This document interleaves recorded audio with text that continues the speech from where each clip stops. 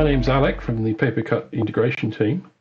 Now that you've had a chance to look at the fleet deployment feature, I thought I'd show you how you can actually also automate the configuration of devices and printers through the Web Services API.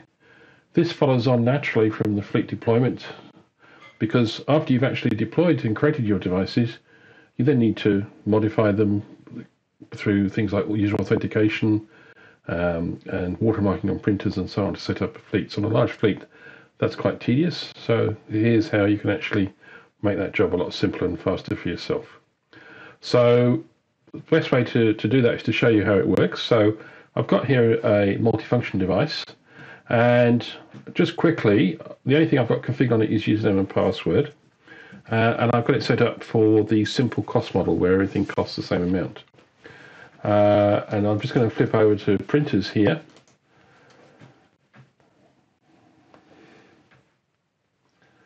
And if I look at this this print queue here, the global PostScript preview, again I've got a simple cost model, and if I scroll down, watermarking's not be configured.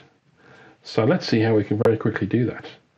So you've already seen how you can have a CSV file with the information relating to your device. And what I've done with this CSV file is I just added some extra columns that correspond to the things that I want to configure on my devices. So for instance here I'm actually going to configure the cost model. I'm also going to configure the user authentication. So I'm actually going to switch off the username and password options. Just show you that.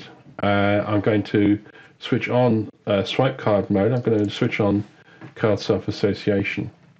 I created a second database file as well, second CSV file, and this one's for printers. So I've got the printer queue over here on the left, and I've defined the various costs for each of my page sizes, and I'm actually going to configure watermarking. So I'm switching on watermarking, and I'm setting all the different watermarking values, such as the text, the font size, the grayscale, the level of grayscale, and the watermark position. So having got these two components, the third thing I need is I actually need a script that's able to read this file in and read all the different values out of the spreadsheet. And depending on whether or not it's a MFD or a printer, I'm going to set up the various columns that I've read from the spreadsheet.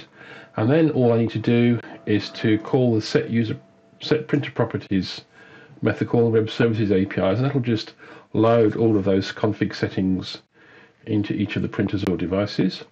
If it's a device, then I just need to do one final step, which I actually need to apply the device settings, because with a multifunction device, it's entirely possible that any changes won't be picked up until the device is restarted, which could be, days later possibly. So it's kind of important to make sure that you just make that call to apply device settings so that the device settings updates are picked up immediately. So running that is quite simple. So all I have to do is run my Python script in this case and just give it the name of the CSV files that I've created. And if I do that, it's going to update the multifunction device and the printer settings. So let's just go back and verify it's done that. So if I hit refresh here,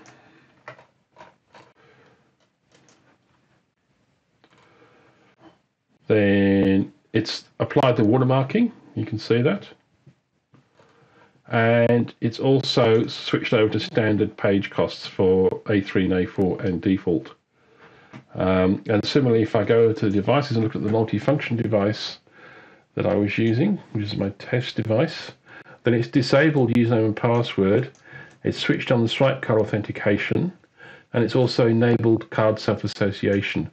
By default, it also enables PIN, but you can actually add an extra column and have that switched off if you want, or hard code that into your script. It's entirely up to you. So I hope this is useful. If you've got any questions, please don't hesitate to get in touch with our support team, and they can help you. Thanks a lot.